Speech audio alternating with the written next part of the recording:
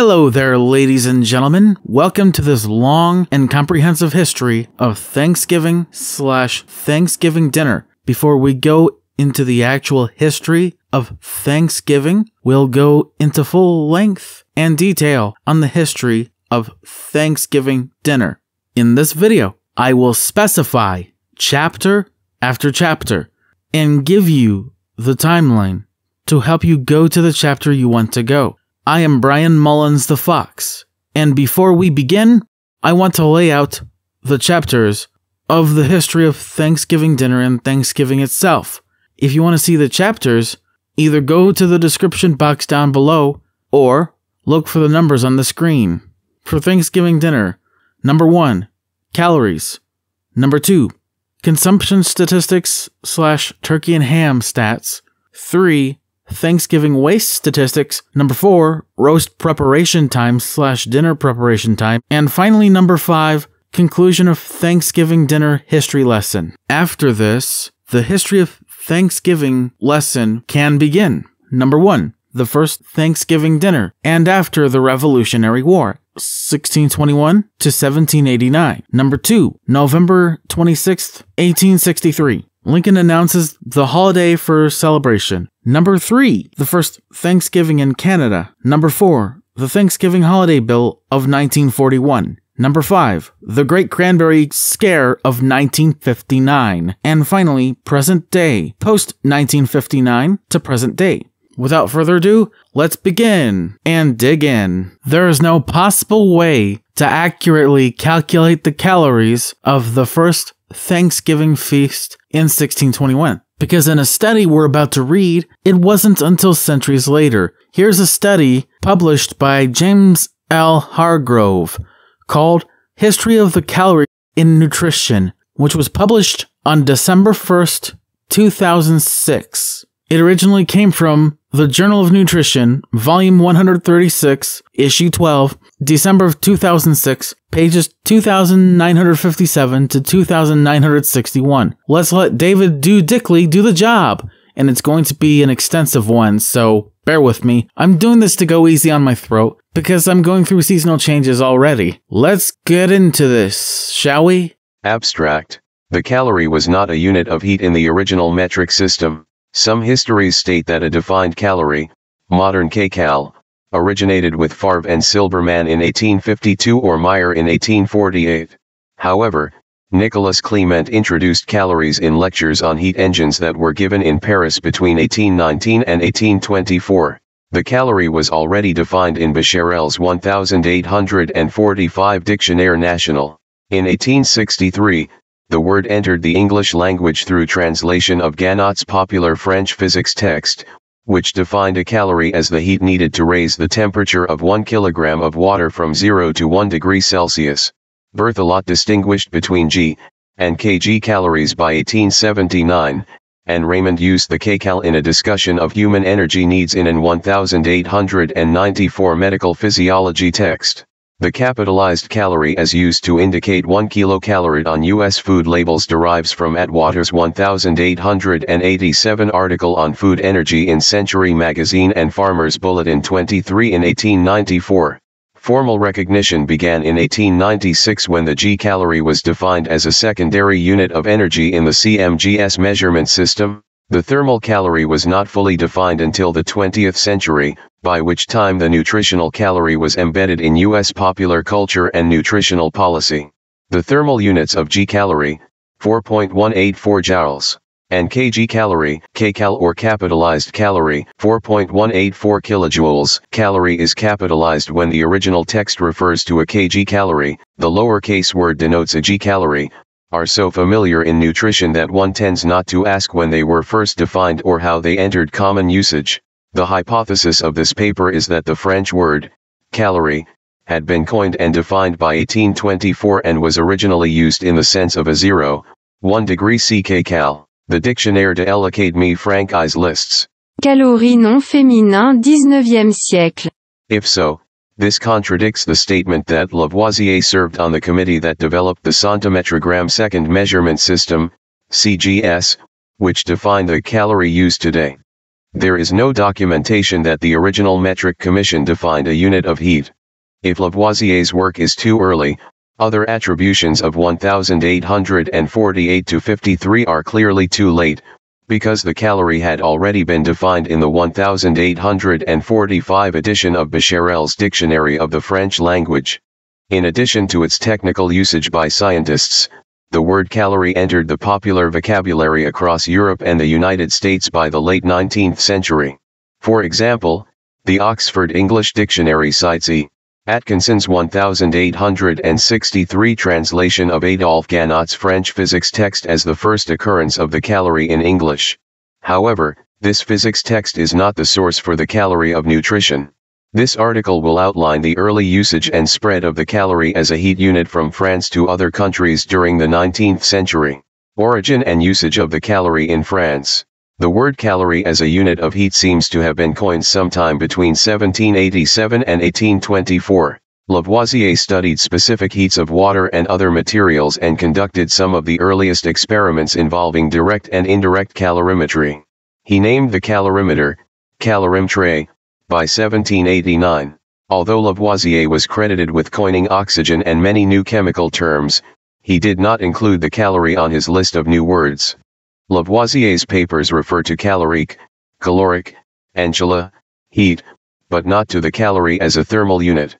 At that time, caloric was regarded as a substance rather than a unit of heat. Lavoisier served on the 1791 Commission on Weights and Measures of the French Academy of Science and helped define the kilogram. A strict definition of the calorie would require metric units, and Lavoisier used a quantity called the livre, about a pound, rather than the kilogram. He was executed by French revolutionaries in 1794 before the metric system was officially adopted in 1799. The original metric system of 1795-9 defined the base units for length, area, volume, capacity, weight, not mass, and money, along with various prefixes. It was intended as a means of simplifying trade and did not include derived scientific units for energy, electricity, or magnetism. These secondary units were not defined until after the metric convention of 1875, when the Bureau International de Poids et Mesures, BIPM, was formed. Several histories attribute the first usage of the calorie to sources that are too late. For example, Taiton indicates that Favre and Silbermann coined the term in 1852. Others also credit Favre for defining the calorie. However, the original publication states that the calorie was a well-known unit of physics. Digital copies of L. N. Becquerel's Dictionnaire National, Adolphe Ganot's Trait élémentaire de physique, and the original text from Favre and Silbermann's article on thermochemistry are available at the Gallica internet site. Prior histories of the calorie in nutrition do not discuss the origin of the calorie or kcal as units of heat. This article will show that use of the calorie as a defined unit of heat developed concurrently with the metric system but not as a recognized metric unit, and dates to work in chemistry or engineering no later than 1819 to 1824. A timeline of some key events is shown in Figure 1. It is hard to assign priority to workers who state, "We repeat that the unit that we adopted is that adopted by all the physicists." This is confirmed in the 1855 version, 4th edition, of Ganot's Basic Physics text. This text comes because Ganot defines the calorie, not capitalized, as a 0.1 degree C kcal in relation to the heating of water without providing a reference. It seems evident that the calorie was well known. A French etymological dictionary lists the first occurrence of calorie as the 1842 to 3 volumes of Becquerel's Dictionnaire National. The listing in the 1845 edition defines the calorie as physics. Quantité de chaleur nécessaire pour élever un kilogramme d'eau en degré du thermomètre centigrade. The definition is similar to Ganot's more precise usage. Furthermore, the Dictionnaire historique de la langue francaise states that the word calorie was coined about 1819 to 24 and usage had become widespread by 1845. Thus, French sources do not indicate that Lavoisier defined the calorie. By 1824, the word calorie was being used as a unit of heat. In 1819, Nicolas Clement began giving lectures on the theory of heat and steam engines at the Conservatoire des Arts et Métiers in Paris. Clement was regarded as an industrial chemist or chemical engineer. Among the students was Sidi Carnot, and class notes are available that were taken by L. B. Franker and J. M. Baudot. Both Clement and Carnot subscribed to the caloric hypothesis, which stated that heat behaved as a material substance and that its total amount was always conserved. The notes show that Clement defined a large, grande, and small, petite, calorie by 1823-4. A definition is written in Baudot's notes of December 23, 1824 contains a modern definition. Assuming that the mass abbreviation refers to a kg, this defines a modern kilocalorie. Clement sometimes referred to a grande calorie as the heat needed to melt a kg of ice, which is 334 kilojoules/kilogram. This is different usage from the modern kcal, but the passage indicates that the calorie was known to engineers by this time. Medad suggests that Clement may have coined the word calorie around 1820 but agrees that this is not certain, because Clement did not publish the definition. Other than the handwritten course notes, the first published use of the calorie was probably in 1825 in an anonymous description of Clement's course in a local journal called Producteur. Carnot used Clement's definition of heat units but not the name calorie in reflex ions on the motive power of fire. Other engineers began using the calorie by 1829, but the word apparently did not enter physics texts until much later. It is true that some scientists used heat units that would now be called G-calories in the 1850s. However, it was not until 1877-9 that Marcellin Berthelot stated that the large calorie equaled 1000 small 1 degree C G-calories and distinguished between them by capitalizing the abbreviation for the large calorie. Although Medad states that the kcal was not introduced until 1935, it was used in the context of daily energy expenditure in a U.S. medical physiology text from 1894. A 14.5 degrees Celsius kcal was defined in German law in 1924. It is not certain who first named the kcal. The metric system in France. Nous répétons que l'unité que nous avons adoptée est celle adoptée par tous les physiciens, physicistes, c'est-à-dire la quantité de chaleur nécessaire pour élever un gramme d'eau de 1 degré. Et que l'on appelle unité de chaleur ou calorie. From 1795-9, a committee of the Académie des Sciences sought to define the meter as a unit of length related to an arc of the Earth's circumference. The calorie could not be strictly defined without knowing the mass of water contained in a liter, which was based on a 10 centimeters cube. It is germane that the law of 1795 defined the G as the absolute weight of a volume of pure water contained in a cube 1/100th of a meter on a side at the temperature of melting ice. This is important because the G-calorie eventually became a practical unit of heat, and the specific heat and mass of a volume of water depend on its temperature.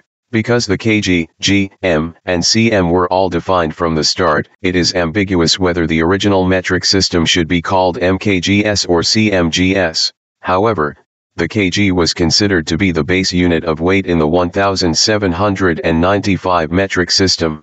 This is because the charge to the Commission was to define standards for weights and measures used in commerce, and scientific concerns were secondary. Note that the original definition specified a weight rather than a mass, meaning that the original kg was defined as kg force, similarly to a pound. Not until 1904 was the Newton defined as a unit of force so that the kg became a mass unit. Because the G was not considered to be a base unit in the metric system when the calorie was defined, there was no need to add the kilo prefix. The definition of a calorie as the heat needed to raise the temperature of 1 kilogram of water by 1 degree Celsius was the original usage, and the kcal as 103 G-calories was not introduced until sometime between 1877 and 1894. Indeed, the thermal G-calorie was not defined as 4.184 joules until 1902, and it was a 17 degrees Celsius, not 15 degrees Celsius, unit. The original metric system was short-lived as a French national standard.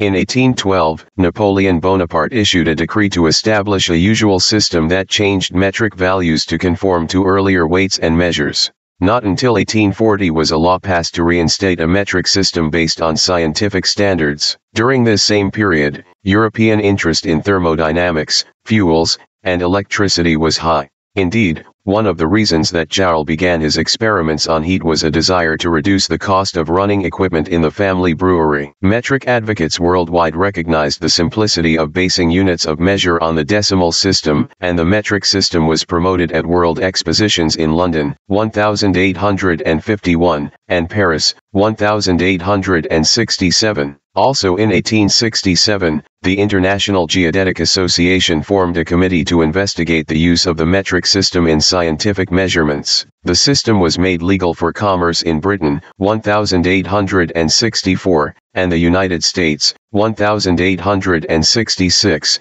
and became compulsory in Germany, 1868. The International Metric Convention of 1875 gave scientists impetus to define accurate standards in electricity, magnetism, and thermodynamics. This led to the introduction of the CGS in 1896, in which the erg, dyne, and joule were defined. In 1918, the Newton was added as a unit of force to the mkgs system, and the joule was defined as 1 nm of work. The ability to define the joule unambiguously in base units, amps, led to its adoption as the SI, SISTME International, unit of energy. During the 1930s, the BIPM convened the Consultative Committee on Thermometry to clarify standards of heat, and W.H. Keesum served as president. In addition to reviewing the history of the calorie, Keesum summarized a proposal that the calorie should equal 1/860 watt-hours or 3600/860 joules, 4.186 J. From then on, any secondary thermal unit was to be defined relative to the joule rather than to the heating of water at any temperature. The 1948 General Conference also recommended discarding the calorie, because it cannot be derived directly from basic units. In 1954, the SI base units were adopted, and in 1970, the Committee on Nomenclature of the American Institute of Nutrition advised that the kilocalorie should be replaced by the kilojoule, kJ, in scientific publications. The calorie in German physiology. The calorie probably entered U.S. English because W.O. Atwater learned the term during studies in Germany, and not because it was defined in a newly translated physics text. Justice Liebig did not mention the calorie as such in his 1842 book on animal chemistry, or his paper on energy production from foodstuffs. However, he published J.R. Mayer's first scientific paper, which defined a mechanical equivalent of heat. Mayer self-published two intriguing papers that dealt partly with the efficiency of energy metabolism, which he estimated to be 15 to 20%. It was in the context of relating physical work against gravity, Fallcraft or potential energy, to the energy supplied by foods that Mayer defined a kg/cal in 1846-8. As translated by Lindsay, the quotation is, "When substances endowed with considerable chemical affinity for each other combine chemically, much heat is developed during the process. We shall estimate the quantity of heat thus set free by the number of kilograms of water which it would heat 1 degree Celsius. The quantity of heat necessary to raise 1 kilogram of water 1 degree is called a unit of heat, calorie." The German text reads in part, Die Wärmemenge nennt man Wärmeeinheit, Kalorie. Note that Mayer's definition, which occurred 48 years before the joule was introduced as a unit of energy, is essentially identical to the calorie that is still used on U.S. food labels. The calorie began to enter popular American vocabulary after Atwater explained the unit in his 1887 article in Century magazine. The most important avenue was probably the USDA Farmers Bulletins, which provided the first U.S. food databases to be used in dietetics. Then, as now, American audiences were interested in managing weight, and the calorie was soon introduced in articles and books. For example, Dr. Lulu Hunt Peters' best-selling Diet and Health with Key to the Calories specifically cited Farmer's Bulletin as a source of information. Eventually, the calorie was adopted for the nutrition facts panels on U.S. food labels. At present, there does not seem to be a movement by policymakers in the U.S. to replace the calorie with the KJ on nutrition information panels. JLH thanks Dr. Patrick Denbaugh, University of Georgia Libraries, the staff of the BIPM, the Bibliothèque Nationale de France, and the Library of Congress for bibliographic assistance. Thanks also to Pat Naughton of Geelong, Australia, for correspondence about the history of the calorie.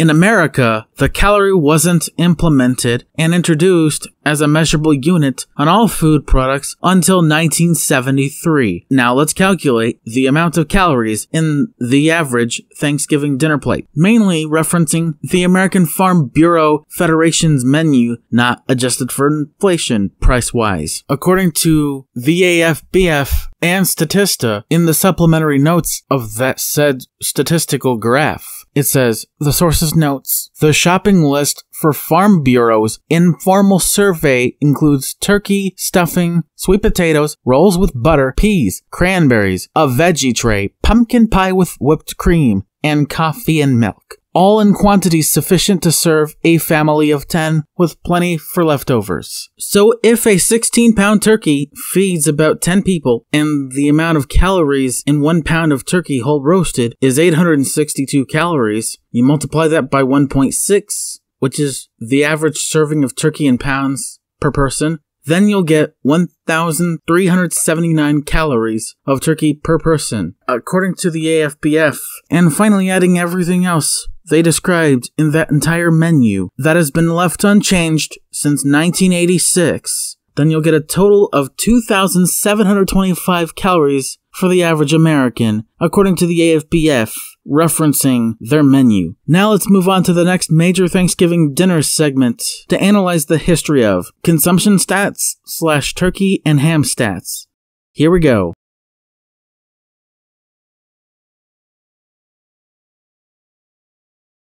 There are no consumption stats for 1621, but we'll get to the first Thanksgiving dinner in the history of Thanksgiving itself section begins after this giant first one. Before we go into statistics, let's get into the history of Thanksgiving dinner during and after the Civil War. According to the Library of Congress, in a blog, Sarah Joseph Bale was the same one who originally posted recipes for creating the perfect dinner of turkey, oysters, potatoes, macaroni, chicken pot pie, cranberries, and pie. And let David Dudickley do the rest. From Civil War diaries we know what the troops ate generally and on special occasions.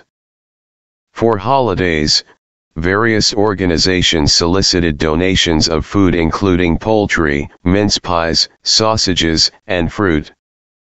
One account notes that the Sanitary Commission put on a feed in the field that consisted of turkey, chicken, and apples but a day late. A soldier noted, "It isn't the turkey, but the idea that we care for." In the University of Iowa's collections of Civil War diaries and letters, Asa Bean, a surgeon in the Union Army, wrote describing his Thanksgiving dinner on November 27, 1862. And I quote, "There has been a surprise party here today for the benefit of soldiers and nurses. They were furnished with a Thanksgiving dinner: roast turkey, chicken and pigeon and oysters stewed. I had a good dinner of baked chicken and pudding, boiled potatoes, turnip, apple butter, cheese butter, tea and trimmings. We live well enough, but cannot eat much without being sick." The Confederate soldiers' rations consisted of cornbread, mule meat, or a meat substitute of rice and molasses. There are reports of men existing for days on handfuls of parched corn or field peas. Kush or slosh, a dish of necessity, was made by putting small pieces of beef in bacon grease, then pouring in water and stewing it. Next, cornbread was crumbled in it, and the mixture was stewed again until all the water was cooked out. Another dish combined Irish potatoes and green apples boiled together and mashed and seasoned with onions. Yet another dish, known as slapjack, consisted of a thick mixture of cornmeal or flour and fried in bacon grease until it was brown. The Union soldiers' rations were somewhat better. Salt pork, ham, beans, split peas, dried fruits, hardtack, and desiccated vegetables were on the list. The unpopular desiccated vegetables were often called desecrated vegetables. These were layers of cabbage leaves, turnip tops, sliced carrots, turnips, parsnips, and a few onions. They were dehydrated in large blocks in ovens and then cut into 1-ounce cubes. Issued to prevent scurvy, they were made into soup or fried. Other recipes used in the Union Army included ash cakes, cornmeal mixed with salt and water, wrapped in cabbage leaves and cooked in ashes until firm. Baked beans, baked in a kettle placed in a hold in the ground and then covered and banked with hot coals and allowed to cook overnight, sometimes salt pork added. Hardtack pudding, hardtack pounded into a powder, mixed with water and flour if available, then kneaded into dough, rolled out like a pie crust, and filled with apples or anything available. Finally it would be wrapped up in a cloth and boiled for an hour. Hellfire stew, hardtack boiled in water and bacon grease. Lobscouse, stew of pieces of meat, vegetables, and hardtack. Milk toast, hardtack soaked in condensed milk. Borden had just started to can. Now let's look at some historical context after the Civil War. According to the San Bernardino Sun, here's some more historical context surrounding turkey on Thanksgiving and the production of such. For centuries, different cultures and religions have celebrated their harvests with a Thanksgiving feast, but the version of the Pilgrim's Feast didn't come about until the 1800s. It was during this period that roasted turkey became ingrained in the traditional American Thanksgiving meal. California's early settlers didn't have wild turkey as an option for their Thanksgiving feasts, since the birds were not native to the region.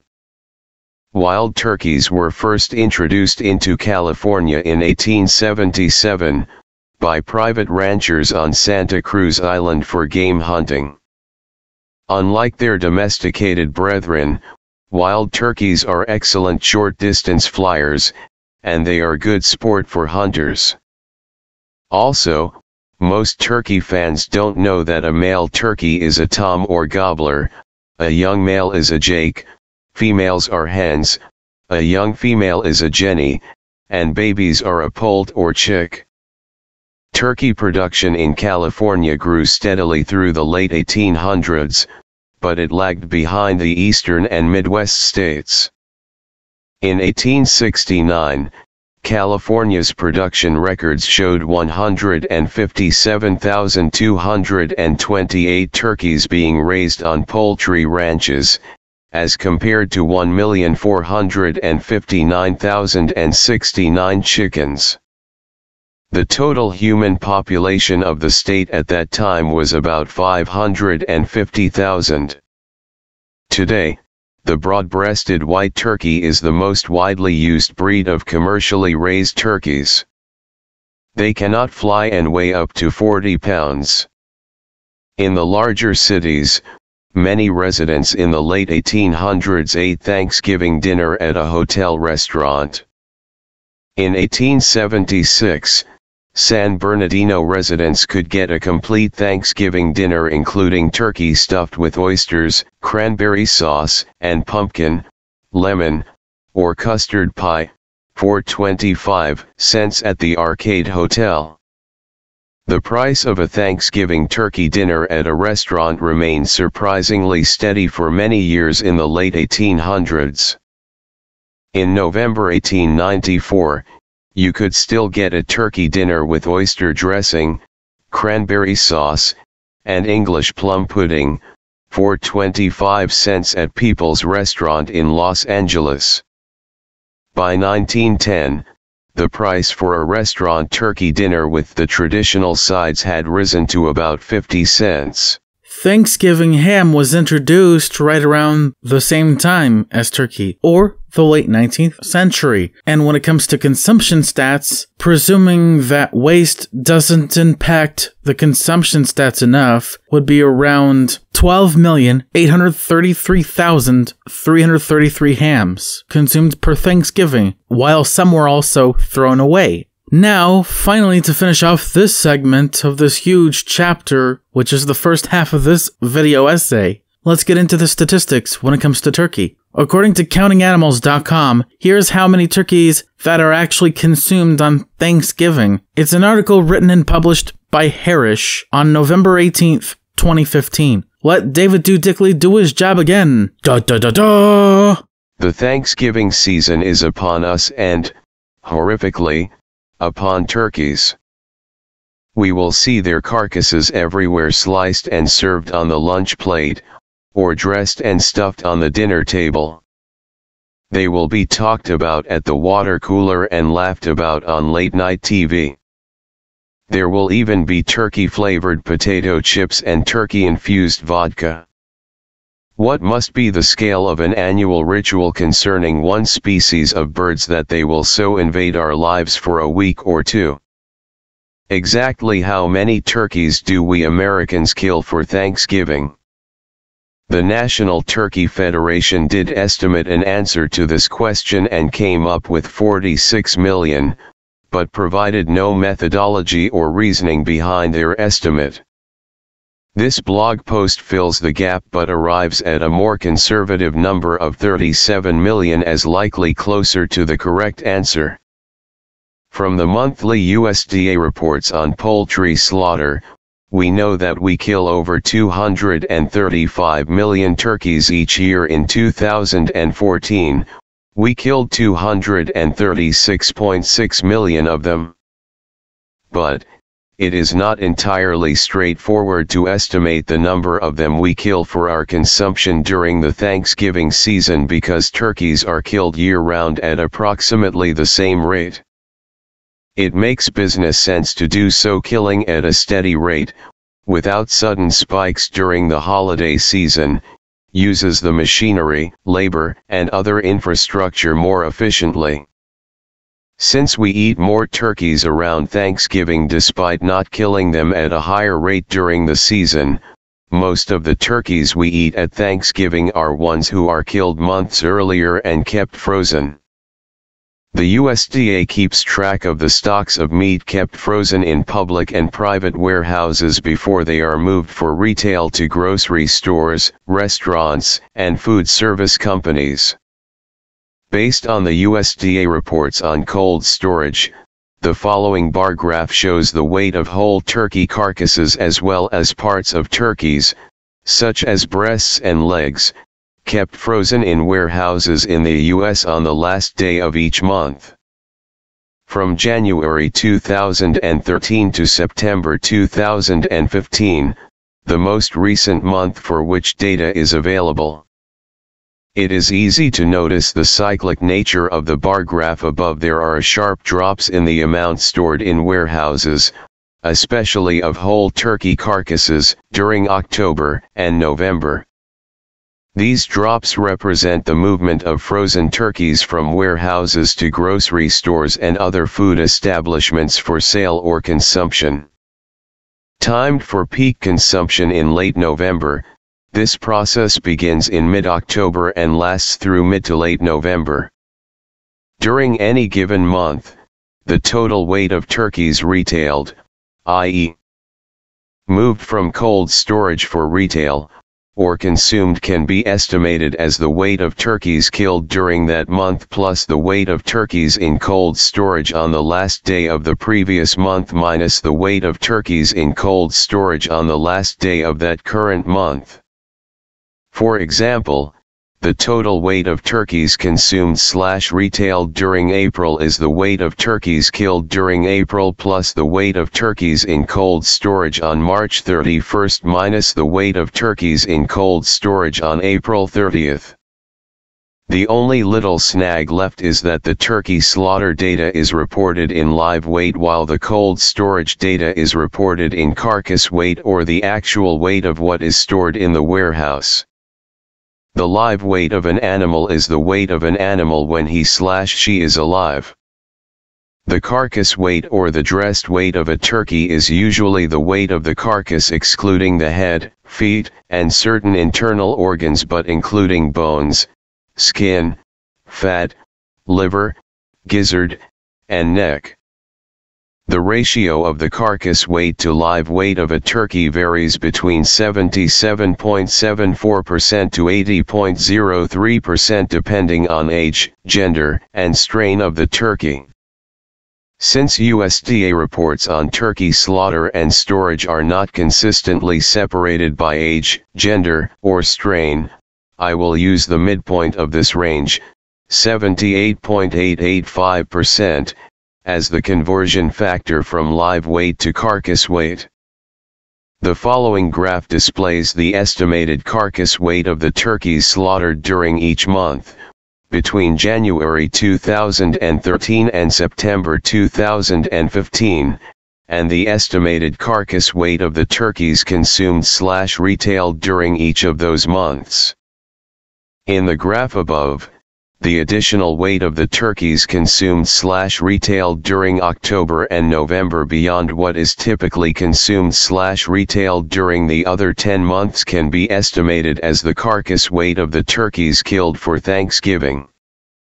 During the last 24 months for which data is available, from October 2013 to September 2015, the average carcass weight of turkeys consumed/retailed per month, excluding October and November, was 431.96 million pounds. This would represent a baseline rate of consumption of turkeys if we did not have the Thanksgiving season. This consumption is usually in the form of turkey slices in sandwiches, turkey burgers, turkey sausages, and ground turkey, directly purchased by consumers or served at lunch delis and workplace cafeterias. For obvious economic reasons, these turkey products are made from the larger turkeys, ones with a carcass weight larger than the average of about 24 pounds. The months of October and November, however, are different, with a significantly higher rate at which turkeys, mostly smaller and whole turkeys, move out of warehouses and into supermarkets, food service stations, and restaurant menus. Since Thanksgiving appears in late November, it is a reasonable assumption that almost all of this inventory of turkeys, a total average of 1,310.9 million pounds during these 2 months, is intended for sale or consumption during the Thanksgiving season. Now, the season itself is not just limited to the Thanksgiving week. As early as mid-November, food service cafeterias set up turkey carving stations on some days, restaurants add turkeys on their menus, and workplace parties feature whole roast turkeys. I would conservatively estimate that turkey consumption during at least 1/3 of the month of November, or 10 days of November, is Thanksgiving-inspired consumption with little or no baseline consumption of the more processed turkey products like deli slices. So, the baseline consumption, not inspired by Thanksgiving, during October and November can be estimated at 431.96 million pounds during October, plus 2/3 of 431.96 million pounds during November, a total of 719.94 million pounds. The additional weight of turkeys consumed/retailed for the Thanksgiving season per year, therefore, is 1,310.9 to 719.94 590.96 million pounds. Based on a survey reported by the National Turkey Foundation, the average weight of turkeys purchased at Thanksgiving is 16 pounds, much smaller than the overall average carcass weight, 24 pounds, of turkeys raised in the United States.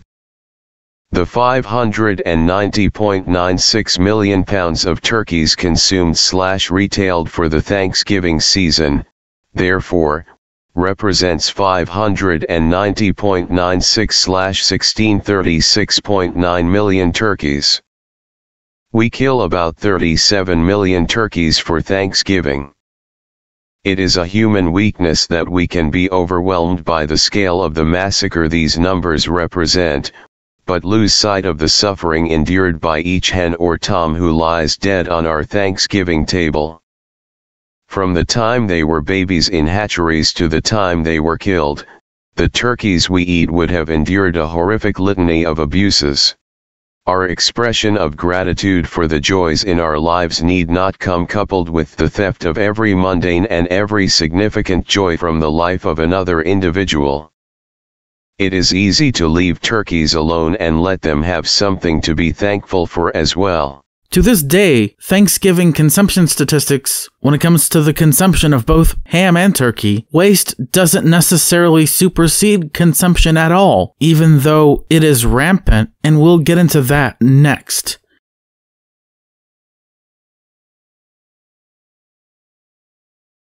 We're skipping 1621, 1789, and the Civil War. Even when there was war, genocide, famine, and slavery, the food was rather scarce in the first place. Plus, if they had any food to waste, they didn't have trash cans back then. They burned their trash or gave them to the farm animals that just happened to come walking by. Now, let's start analyzing the history of Thanksgiving food waste during the time between the late 1800s to early 1900s. The history of food waste itself in America, according to a Medium article written and published by Andrea Kang on September 30th, 2018. She explains more of this for us. I'll give David Dudickley a little break here and read a good portion of the article myself. Pre-World War I, late 1800s to 1914.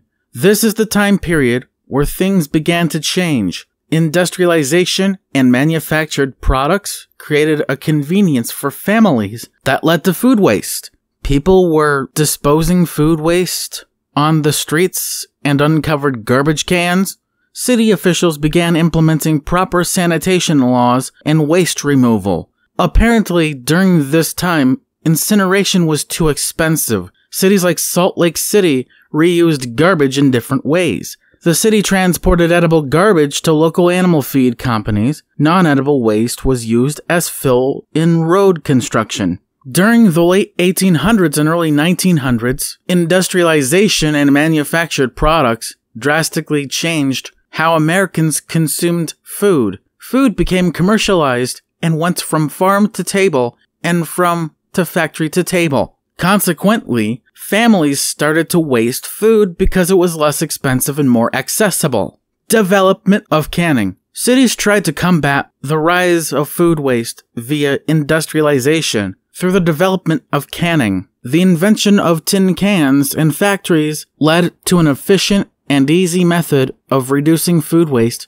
through longer shelf lives. World War I, 1914 to 1918. During World War I, American farms were essential for providing the entire Allied forces, Great Britain, France, Russia, Italy, and 20 other countries, with food. The U.S. Food Administration was developed at this time to manage and organize food production and distribution. Because food conservation was purely voluntary, it was portrayed as patriotic. Advertisements most aggressively encouraged the saving of meat, sugar, animal fats, and wheat with promotions like Meatless Tuesdays and Wheatless Wednesdays. These ingredients could be made into easily preservable and transportable meals, while the public at home was prompted to eat more fresh vegetables and fruits. The campaign proved effective. Between 1918 and 1919, for example, consumption in America was cut back by 15%, and the amount of food shipped to Europe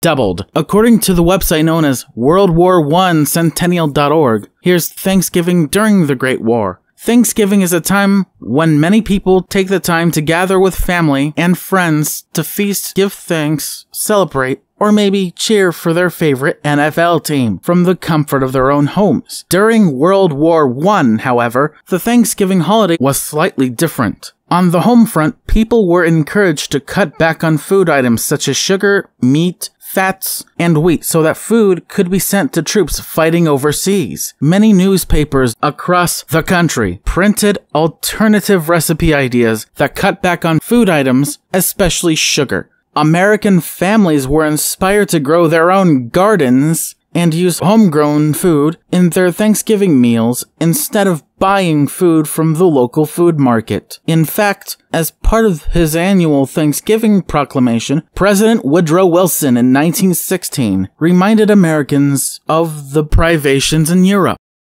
And I also urge and suggest our duty in this our day of peace and abundance, to think in deep sympathy of the stricken peoples of the world upon whom the curse and terror of war has so pitilessly fallen, and to contribute out of our abundant means to the relief of their suffering.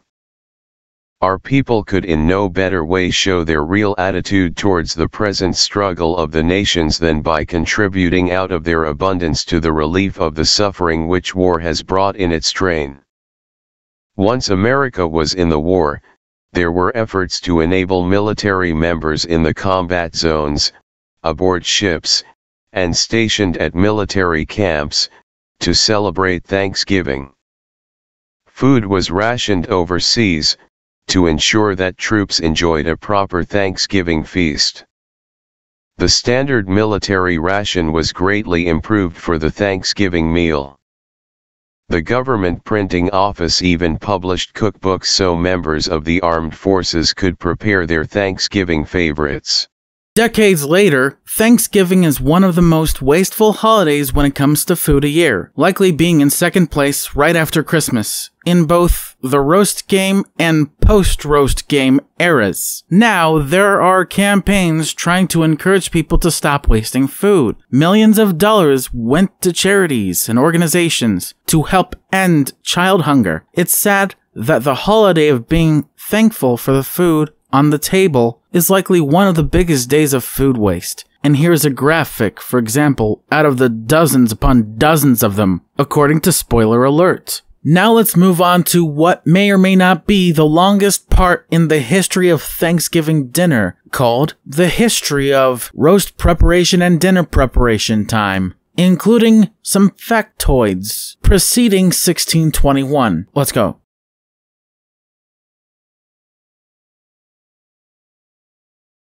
Starting in 1621 with a bit of detail picturing how the first autumn Thanksgiving dinner was prepared, cooked, and served. But before they had their iconic Plymouth dinner, they typically fasted, likely until those people arrived with the food. Here is a bit of more context when it comes to the history of Thanksgiving and Thanksgiving dinner. According to History.com, Pilgrims held their second Thanksgiving celebration in 1623 to mark the end of a long drought that had threatened the year's harvest and prompted Governor Bradford to call for a religious fast. But the history of Thanksgiving and fasting goes way back before 1623, let alone 1621. According to Wikipedia, the days of Thanksgiving was a religious tradition. Let David Dudickley come back and read this after he took a break, shall we? In Protestant Christianity, a day of humiliation or fasting was a publicly proclaimed day of fasting and prayer in response to an event thought to signal God's judgment. A day of thanksgiving was a day set aside for public worship in thanksgiving for events believed to signal God's mercy and favor. Such a day might be proclaimed by the civil authority or the church. National days of prayer for specific occasions had been ordered in England as early as 1009 by King Ethelred the Unready. Occasional days of fasting were held in England in the middle of the 16th century under Elizabeth I in response to plague outbreaks and the Armada crisis of 1588. Puritans especially embraced occasional days of fasting. By the middle of the 17th century, days of Thanksgiving were celebrated in New England annually in November. A day of humiliation and fasting might be proclaimed in response to a drought, flood, fire, military defeat, or plague. They might also be held before the undertaking of a difficult endeavor. People were expected to search themselves for sin and to repent in order to appease God's wrath. Everyone between the ages of 16 and 60 was expected to spend the entire day in fasting. Church attendance, listening to sermons of exhortation and meditating on their sin. A day of thanksgiving might be held in response to signs of God's mercy, such as rain allowing a good harvest, arrival of needed supplies, or recovery from sickness. They might also be held after a long period of general success and lack of disaster. On days of thanksgiving, the faithful would also spend the day in church attendance, but would pray thankfully, sing psalms of praise, and feast. Puritan feast days were more solemn and demanding than traditional Christian feasts. Days of thanksgiving were celebrated with joy and thanks for recent blessing, but Puritans also saw them as days to look forward to the coming of the kingdom of God. Puritans rejected the traditional Christian liturgical calendar of holy days, including Easter and Christmas, as well as saints' days, but set aside special days in response to current events. However, natural cycles caused penance and rebirth to continue to be associated with spring, as had been the case with Easter. Thanksgiving days were normally celebrated in autumn following the harvest.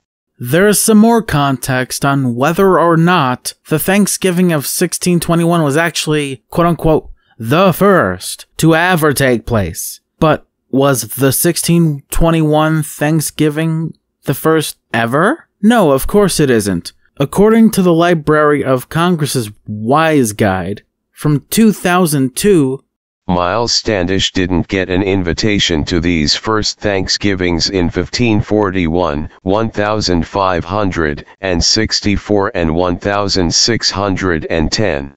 These celebrations predate the Plymouth colonists and their Feast of Gratitude in 1621. In May 1541, Spanish explorer Francisco Vázquez de Coronado and 1,500 men celebrated at the Palo Duro Canyon located in the modern-day Texas Panhandle after their expedition from Mexico City in search of gold. In 1959, the Texas Society Daughters of the American Colonists commemorated the event as the first Thanksgiving. Another first Thanksgiving occurred on June 30, 1564, when French Huguenot colonists celebrated in a settlement near Jacksonville, Florida. This first Thanksgiving was later commemorated at the Fort Carolina Memorial on the St. Johns River in eastern Jacksonville. The harsh winter of 1609 to 1610 generated a famine that caused the deaths of 430 of the 490 settlers. In the spring of 1610, colonists in Jamestown, Virginia, enjoyed a Thanksgiving service after English supply ships arrived with food. This colonial celebration has also been considered the first Thanksgiving. And according to another History.com article, here are some events relating to Thanksgiving and Thanksgiving dinner history. 1541, the Spanish explorers hold a feast. In 1598, a second early feast among Spanish. A second Texas town claims to have been the real site of the first Thanksgiving in America. In 1598, a wealthy Spanish dignitary named Juan de Oñate was granted lands among the Pueblo Indians in the American Southwest. He decided to blaze a new path directly across the Chihuahua Desert to reach the Rio Grande. Oñante's party of 500 soldiers, women, and children barely survived the harrowing journey, nearly dying of thirst and exhaustion. When they reached the river, 2 horses reportedly drank so much water that their stomachs burst. After 10 days of rest and recuperation near modern-day San Elizario, Texas, Oñate ordered a feast of Thanksgiving, which one of his men described in his journal. "We built a great bonfire and roasted the meat and fish, and then all sat down to a repast the like of which we had never enjoyed before. We were happy that our trials were over, as happy as were the passengers in the ark when they saw the dove returning with the olive branch in his beak, bringing tidings that the deluge had subsided. November 23rd, 1775. Boston Patriots call for Thanksgiving. In the run-up to the Revolutionary War, a group of Boston Patriots published a pointedly anti-British proclamation for a day of public thanksgiving throughout the Massachusetts colony to be held November 23rd, 1775. That such a band of union founded upon the best principles unites the American colonies, that our rights and privileges are so far preserved to us, notwithstanding all the attempts of our barbarous enemies to deprive us of them, and to offer up humble and fervent prayers to Almighty God for the whole British Empire, especially for the United American Colonies. Note that these are other/minor events that would have fit into the history of Thanksgiving itself, but it isn't because the history of Thanksgiving mainly surrounds the history of Thanksgiving dinner just as much or slightly more than it does to Thanksgiving itself, and only that. But now let's go back to the main focus of this segment, which is roast and dinner preparation time in history. Now let's get to the dinner part. Before anyone, let alone any colonist, could ever prepare, cook, and serve the food, after so much time of fasting, they must kill the food first, mainly deer, wildfowl, harvest vegetables and other foods, or at least let some of the Native Americans do it for them. Let's put into perspective how many people were actually there during this festival. This wasn't just for a day. This was for 3 days straight, from November 26th to the 29th of 1621. At the first autumn Thanksgiving, colonists were likely outnumbered more than 2 to 1 by their Native American guests. Winslow writes, "Many of the Indians coming amongst us, and amongst the rest of their greatest king Massasoit, was some 90 men. The preceding winter had been a harsh one for the colonists. 78% of the women who had traveled on the Mayflower had perished that winter, leaving only around 50 colonists to attend the first Thanksgiving. According to eyewitness accounts, among the pilgrims, there were 22 men, just 4 women, and other 25 children and teenagers. How was the first Thanksgiving cooked? Winslow wrote that the Wampanoag guests arrived with an offering of 5 deer. Culinary historians speculate that the deer was roasted on a spit over a smoldering fire, and that the colonists might have used some of the venison to whip up a hearty stew. So in summary, they gathered the food they ate on the first Thanksgiving, prepared it, cooked the deer on a spit over a fire, while the colonists might have used some of the venison to whip up a hearty stew along with the deer, and this is after a long time of religious fasting that goes all the way back to 1009, 532 years before the actual first Thanksgiving ever to date, which is May of 1541. Skipping ahead to 1779, 3 years after the founding of our nation, and 10 years before George Washington's Thanksgiving Proclamation, and according to AmericanHeritage.com. This menu for a New England Thanksgiving dinner is taken from a letter written in 1779 by Juliana Smith to her dear cousin Betsy, a colonial kitchen. Haunch of venison. Roast china pork. Roast turkey. Pigeon pasties. Roast goose. Squash. Onions in cream. Cauliflower. Potatoes. Raw celery. Mincemeat pie. Pumpkin pie. Apple pie. Indian pudding. Plum pudding. Cider. You know, nobody can exceed the 2 grandmothers at telling tales of all the things they have seen themselves, wrote Juliana Smith. As Thanksgiving Day approached, Grandmother Smith, who is sometimes a little desponding of spirit as you well know, did her best to persuade us that it would be better to make it a day of fasting and prayer in view of the wickedness of our friends and the vileness of our enemies. I am sure you can hear grandmother say that and see her shake her cap border. But my dear father brought her to a more proper frame of mind, so that by the time the day came she was ready to enjoy it almost as well as grandmother Worthington did, and she, you will remember, always sees the bright side. While it would be difficult to set forth a single traditional Thanksgiving menu, the preparations related by Juliana Smith that went into this dinner were certainly typical of early New England Thanksgivings. This year it was Uncle Simeon's turn to have the dinner at his house, but of course we all help them as they help us when it is our turn, and there is always enough for us all to do. All the baking of pies and cakes was done at our house, and we had the big oven heated and filled twice each day for 3 days before it was all done. And everything was good, though we did have to do without some things that ought to be used. Neither love nor paper, money could buy raisins, but our good red cherries dried without the pits, did almost as well, and happily Uncle Simeon still had some spices in store.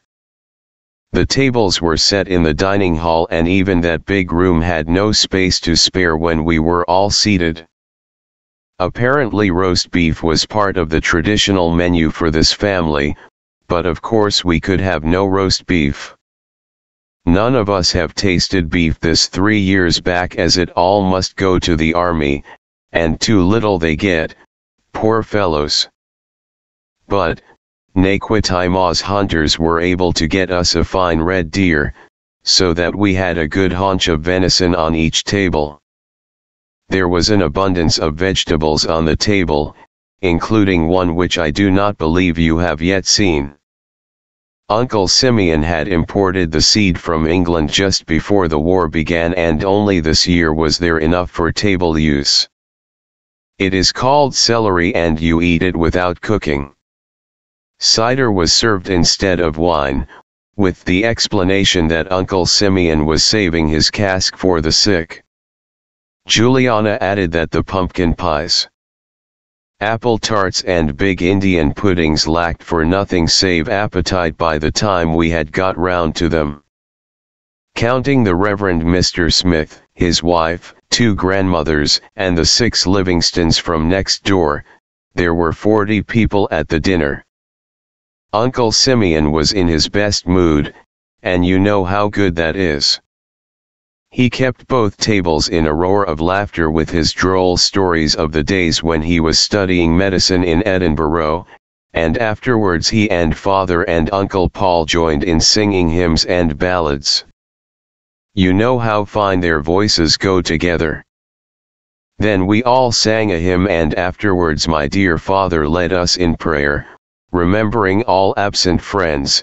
We did not rise from the table until it was quite dark, and then when the dishes had been cleared away we all got round the fire as close as we could, and cracked nuts, and sang songs and told stories.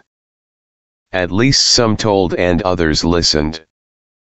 You know nobody can exceed the 2 grandmothers at telling tales of all the things they have seen themselves, and repeating those of the early years in New England. We'll get into 1863 later in this video essay. Here are some of the rest of the events from a History.com article I cited earlier. November 30th, 1876, the first Thanksgiving football game. The very first Thanksgiving football game was played between Princeton and Yale in 1876. American football was in its infancy, but the sport and the Thanksgiving tradition quickly caught on. By 1893, 40,000 spectators showed up to watch the Princeton-Yale Thanksgiving game in New York's Manhattan Field. November 27th, 1924, first Macy's Parade. Originally called the Christmas Parade, Macy's department store in New York City launched its first ever parade on Thanksgiving Day 1924. The 6-mile parade route featured live elephants and camels from the Central Park Zoo. The animals were replaced by oversized rubber balloons in 1927. And finally, last but not least, November 19th, 1963, the first turkey pardon. While claims have been made that Abraham Lincoln or Harry Truman were the first presidents to pardon a Thanksgiving turkey, the credit belongs to John F. Kennedy, who soared the life of a 55-pound gobbler in 1963. Quote unquote, well, just let this one grow, joked JFK. It's our Thanksgiving present to him. The impromptu turkey reprieve was just days before Kennedy's fateful trip to Dallas. The first turkey to be pardoned in 1963 is extremely lucky, unlike President John F. Kennedy. John F. Kennedy was assassinated 6 days before Thanksgiving took place all across America. Overall, technically, the first Thanksgiving happened in May of 1541, which took place in the spring. But unlike the Thanksgiving of 1541, 1564, and 1610, the Thanksgiving of 1621 was the first to ever take place in the autumn, which is the same season we celebrate Thanksgiving to this day. For over 400 years. I will put up a disclaimer right as we are going into the history of Thanksgiving itself. It's clearly not to shatter the history timeline of the Thanksgiving history lesson as we know it, because it's due to a seasonal technicality. In fact, this contextualizes Thanksgiving a lot better than anyone could have ever imagined. Okay, just to get things clear. The first Thanksgiving ever happened in the spring of 1541. The first summer Thanksgiving happened in early summer of 1564. The second spring Thanksgiving happened in 1610. The first autumn Thanksgiving happened in 1621. Now, in the present day, how and how long Americans prepare Thanksgiving dinner varies significantly when it comes to the meat choices, the sides, the way they dish the food out, the way they cook it, etc. Now let's move on to the recap of this huge first half chunk of the video essay in part 5 of the history of Thanksgiving dinner, the finale/conclusion, and then a disclaimer before we get into the history of Thanksgiving itself in America and Canada.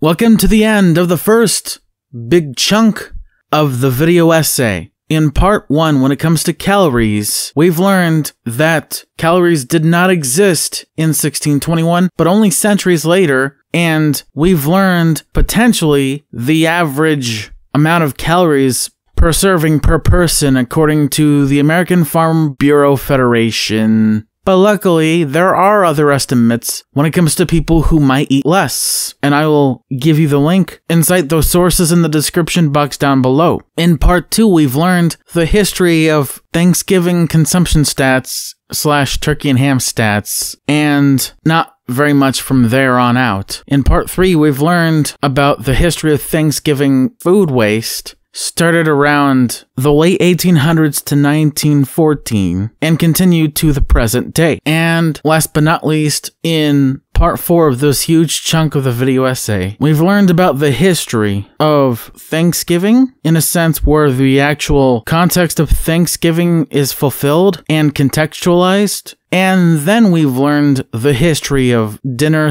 / roast preparation time, which is pretty damn easy to do when you think about it. Now, let's move on to the Midway segment before we close out this huge chunk of the video essay.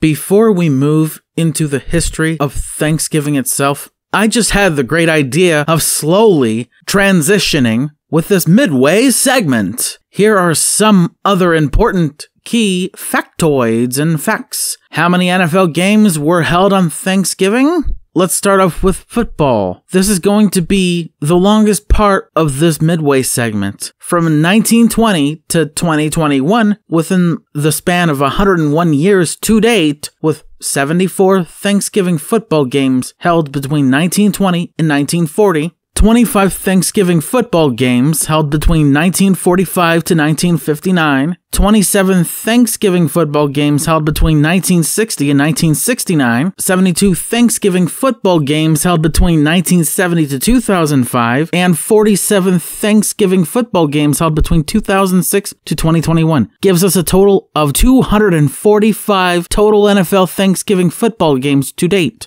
This could turn into 248 by the time Thanksgiving 2022 comes around. NBA hasn't held a Thanksgiving game since 2010 or something. And finally, Major League Baseball used to have baseball games on Thanksgiving, but marked Thanksgiving as the close of each season, as this article, written and published for the MLB by Mike Bertha, shows. America is the home of Elvis Presley, the Supersize Value Meal and the Humpty Dance. We set off fireworks on the 4th of July and celebrate Thanksgiving by watching football and listening to our uncles inappropriately pontificate about immigration reform. But long before Thanksgiving became about discounted surround sound systems and festive sitcom episodes, it was a day reserved for togetherness and baseball. In 1855, a piece in the Clipper highlighted the popularity of the national pastime on the American holiday. There seemed to be a general turnout of the baseball clubs in the city and vicinity, on Thursday, November 29th. Among those playing were the Continental, Columbia, Putnam, Empire, Eagle, Knickerbocker, Gotham, Baltic, Pioneer, and Excelsior clubs. Just a few years later, the Evening Standard in New Bedford, Massachusetts, noted that the holiday marked the official close of the baseball season. In the afternoon there were several scrub games, that is, games which the various clubs unite and play together. The regular ball season is considered to close with Thanksgiving, though many games will doubtless be played through the winter when the weather will permit. A New York Times article from 1887 announced a game to be played on the Polo Grounds on Thanksgiving Day. 13 years later, the Times published an account crediting the 1887 contest as the origin of indoor baseball, which evolved over time to become softball.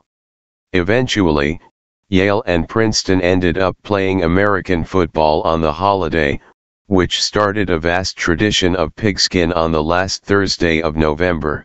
Baseball obviously became a more organized endeavor that typically culminates with some fancy series in October.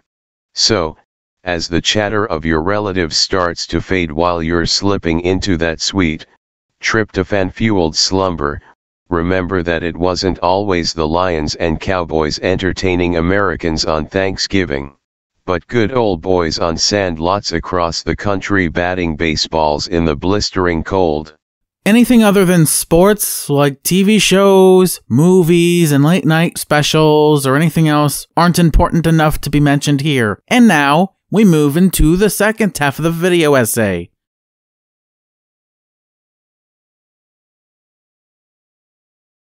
Let's start the entire history timeline off with this. After a long time analyzing the history of Thanksgiving dinner, now let's analyze the history of Thanksgiving itself. Let's start with the first Thanksgiving feast. This one is published by Catherine Lamb on October 5th, 2020, courtesy of the website known as food52.com. Take it away, text-to-speech bot David Dudeclay.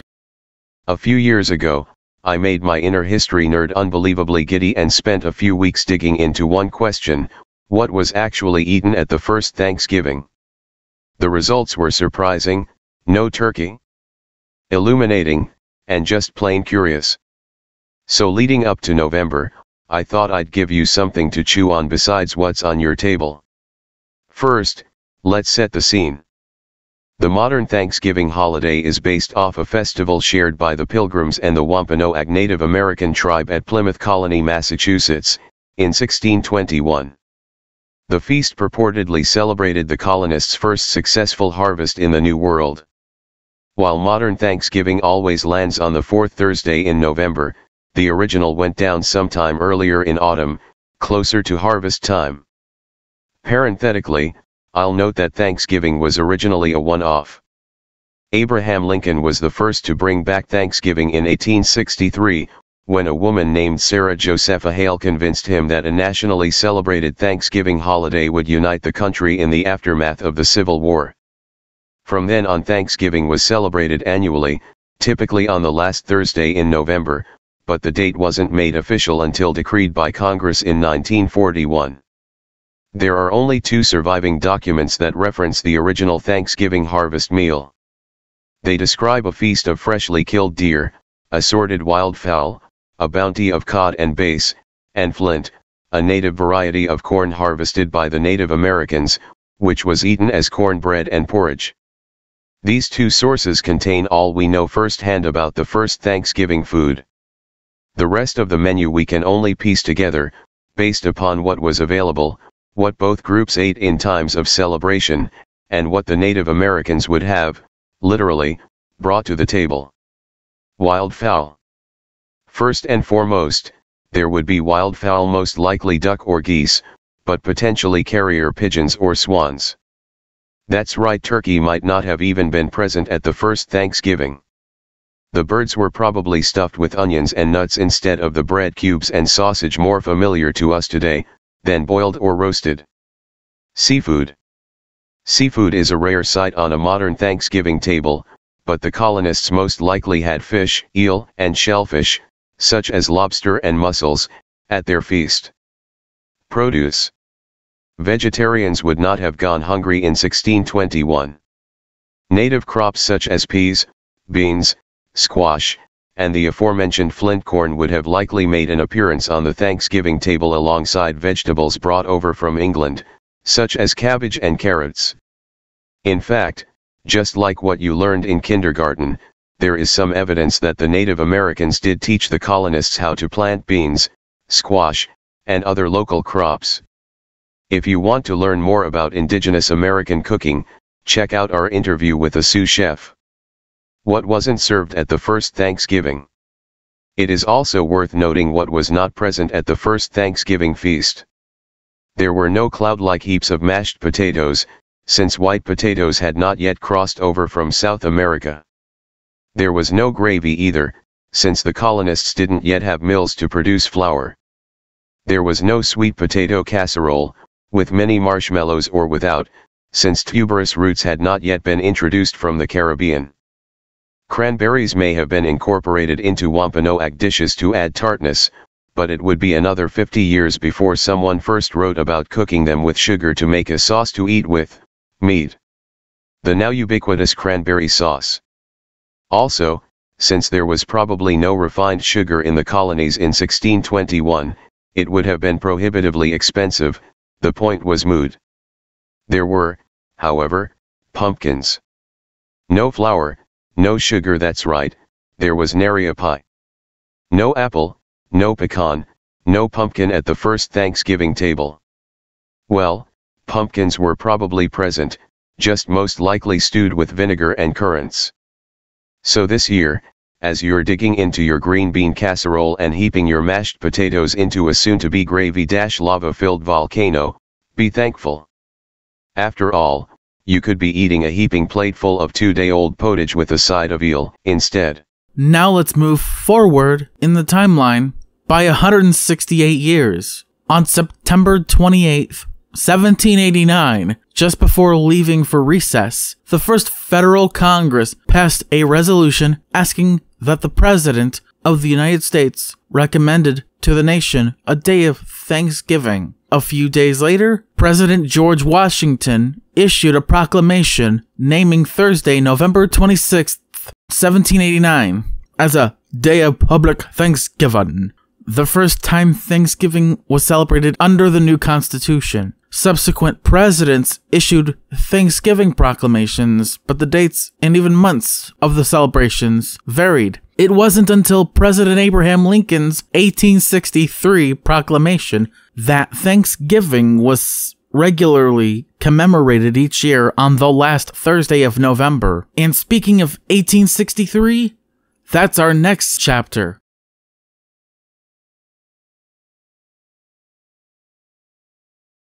According to AbrahamLincolnOnline.org, here is Abraham Lincoln's 1863 Proclamation of Thanksgiving and the context beforehand. This is the proclamation which set the precedent for America's National Day of Thanksgiving. During his administration, President Lincoln issued many orders similar to this. For example, on November 28, 1861, he ordered government departments closed for a local day of Thanksgiving. Sarah Josepha Hale, a 74-year-old magazine editor, wrote a letter to Lincoln on September 28, 1863, urging him to have the day of our annual Thanksgiving made a national and fixed Union festival. She explained, "You may have observed that for some years past, there has been an increasing interest felt in our land to have the Thanksgiving held on the same day in all the states. It now needs national recognition and authoritative fixation only to become permanently an American custom and institution." Prior to this, each state scheduled its own Thanksgiving holiday at different times, mainly in New England and other northern states. President Lincoln responded to Mrs. Hale's request immediately, unlike several of his predecessors who ignored her petitions altogether. In her letter to Lincoln, she mentioned that she had been advocating a national Thanksgiving date for 15 years as the editor of Godey's Lady Book. George Washington was the first president to proclaim a day of Thanksgiving, issuing his request on October 3rd, 1789, exactly 74 years before Lincoln's. The document before sets apart the last Thursday of November as a day of thanksgiving and praise, according to an April 1st, 1864 letter from John Nicolay, one of President Lincoln's secretaries. This document was written by Secretary of State William Seward, and the original was in his handwriting on October 3rd, 1863. Fellow cabinet member Gideon Wells recorded in his diary how he complimented Seward on his work. A year later, the manuscript was sold to benefit Union troops, and the proclamation goes something like this. Washington, D.C., October 3rd, 1863, by the President of the United States of America, Abraham Lincoln, a proclamation. The year that is drawing towards its close has been filled with the blessings of fruitful fields and beautiful skies. To these bounties, which are so constantly enjoyed that we are prone to forget the source from which they come, others have been added, which are of so extraordinary a nature that they cannot fail to penetrate and soften even the heart, which is habitually insensible to the ever-watchful providence of Almighty God. In the midst of a civil war of unequaled magnitude and severity, which has sometimes seemed to foreign states to invite and to provoke their aggression, peace has been preserved with all nations, order has been maintained, the laws have been respected and obeyed, and harmony has prevailed everywhere except in the theater of military conflict. While that theater has been greatly contracted by the advancing armies and navies of the Union, needful diversions of wealth and of strength from the fields of peaceful industry to the national defense have not arrested the plow, the shuffle, or the ship. The axe has enlarged the borders of our settlements and the mines, as well of iron and coal as of the precious metals, have yielded even more abundantly than heretofore. Population has steadily increased, notwithstanding the waste that has been made in the camp, the siege, and the battlefield, and the country, rejoicing in the consciousness of augmented strength and vigor, is permitted to expect continuance of years with large increase of freedom. No human counsel hath devised, nor hath any mortal hand worked out these great things. They are the gracious gifts of the Most High God, while dealing with us in anger for our sins, hath nevertheless remembered mercy. It has seemed to me fit and proper that they should have solemnly, reverently, and gratefully acknowledged as with one heart and one voice by the whole American people. I do therefore invite my fellow citizens in every part of the United States, and also those who are at sea and those who are sojourning in foreign lands, to set apart and observe the last Thursday of November next as a day of thanksgiving and praise to our beneficent Father who dwelleth in the heavens. And I recommend to them that while offering up the ascriptions justly due to him for such singular deliverances and blessings, they do also, with humble persistence for our national perverseness and disobedience, commend to his tender care all those who have become widows, orphans, mourners, or sufferers in the lamentable civil strife in which we are unavoidably engaged, and fervently implore the interposition of the Almighty hand to heal the wounds of the nation and to restore it as soon as may be consistent with the divine purposes to the full enjoyment of peace, harmony, tranquility, and union. In testimony whereof I have hereunto set my hand and caused the seal of the United States to be affixed. Done at the city of Washington, the 3rd day of October in this year of our Lord 1863, and of the independence of the United States, the 88th, by the President Abraham Lincoln, William H. Seward, Secretary of State. Our next chapter in the history of Thanksgiving itself continues to go forward all the way up to 1941. Let's begin, shall we? But before we do, we gotta go into the history of the first Canadian Thanksgiving, which is April 15th, 1872. Let's go, eh?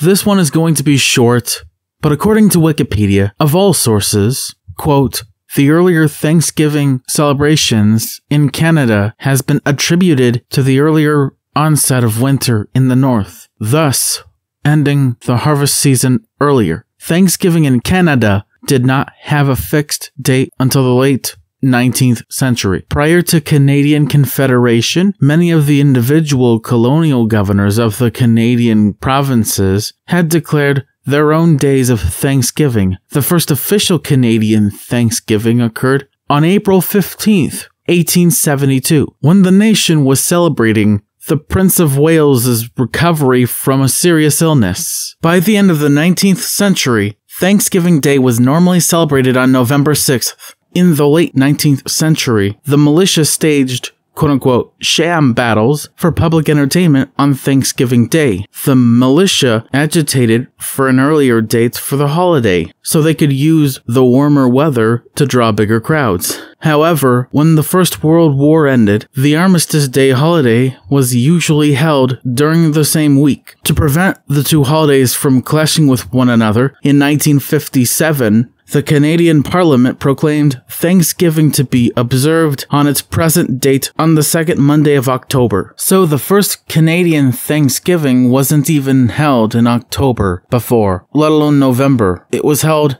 in April. Really? Wow. Okay, moving on now.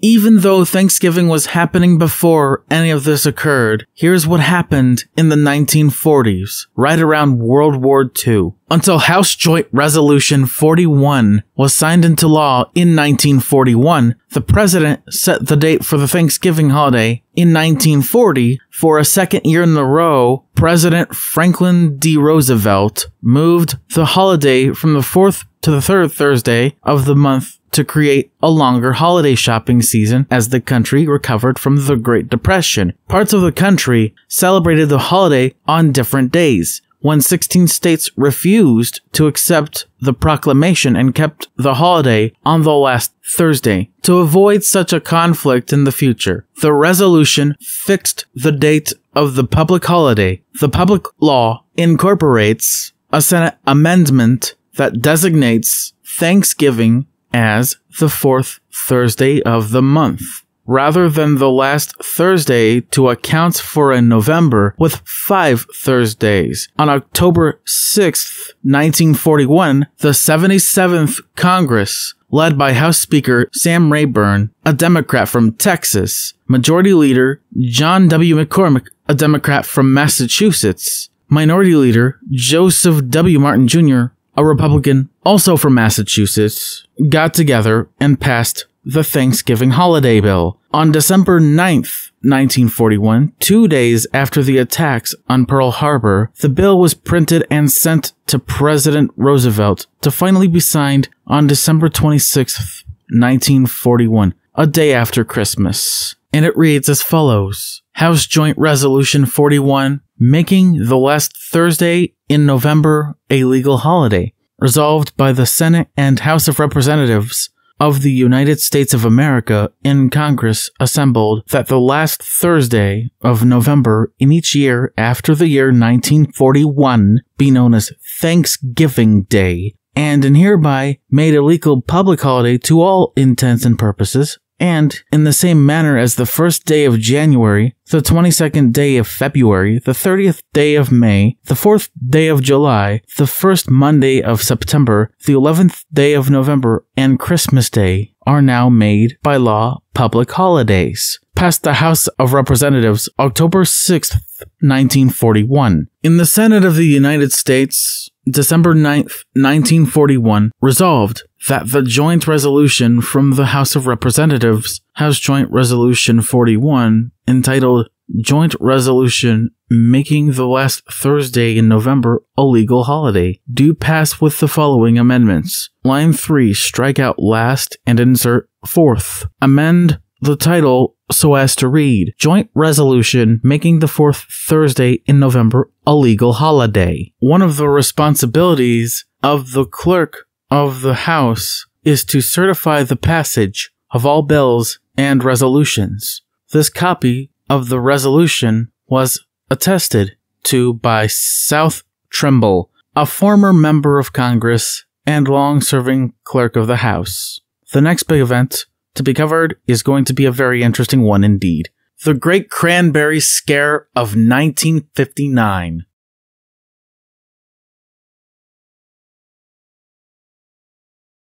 Now we transition into the Great Cranberry Scare of 1959, according to an NPR article written and published by Adrian Ma and Stacy Vanek Smith. Quote, when scientists found traces of a carcinogen in a batch of cranberries just ahead of Thanksgiving, in 1959, the government issued a food warning. Across the nation, people panicked, and even though the contamination was limited, the cranberry industry ground to a halt. It didn't help that the White House, for its Thanksgiving dinner that year, replaced cranberry sauce with applesauce. But the cranberry business survived. In fact, it went on to thrive. People were warned not to eat them for fear of actually getting infected by pesticide contamination. So in other words, after a carcinogen was found in the cranberries, there came a scare that shook Americans across the country, but was relieved and went ahead to eat them as a side dish and essential part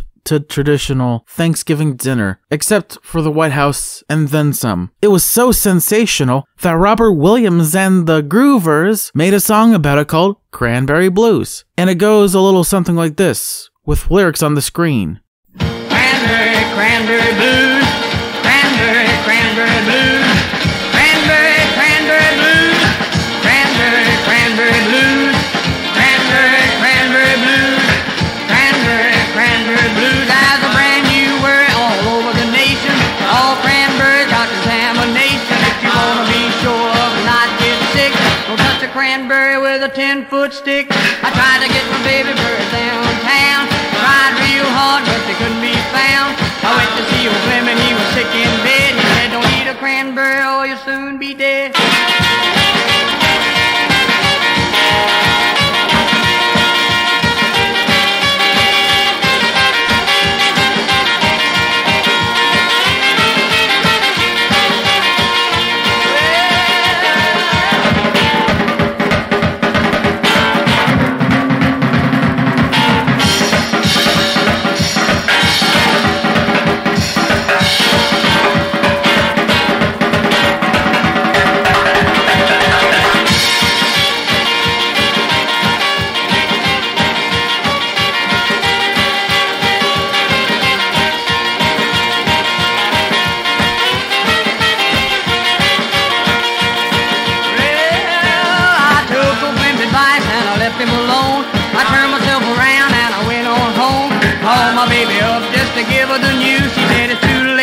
I got the cranberry blues. She said she wanted cranberries awfully bad, and if I didn't get her something, she'd go mad. I guess my baby I'm gonna lose, because there ain't no cure for the cranberry blues. Yeah, cranberry, cranberry blues, cranberry, cranberry blues, cranberry, cranberry blues, cranberry, cranberry blues, cranberry, cranberry blues. Shortly after this scare, the fears of contamination grew short-lived, and decades later, we still look back at it 62 years later.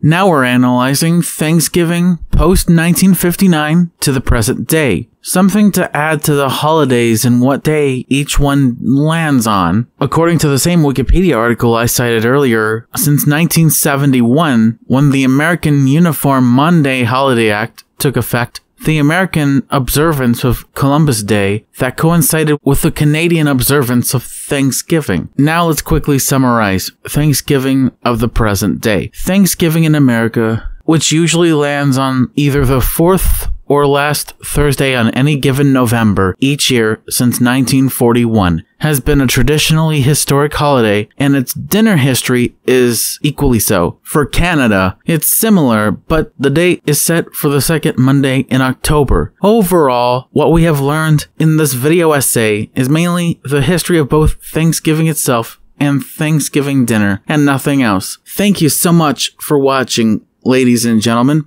It's been a very long one. As always, hit the like button, share this video, subscribe, and make sure you look out for another poll relating to another potential video essay. I am Brian Mullins the Fox, signing out. Have a good day, everybody.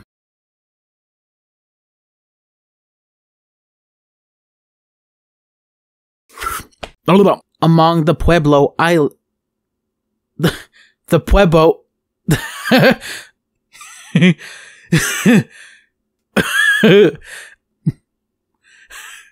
I messed up that line partially early on.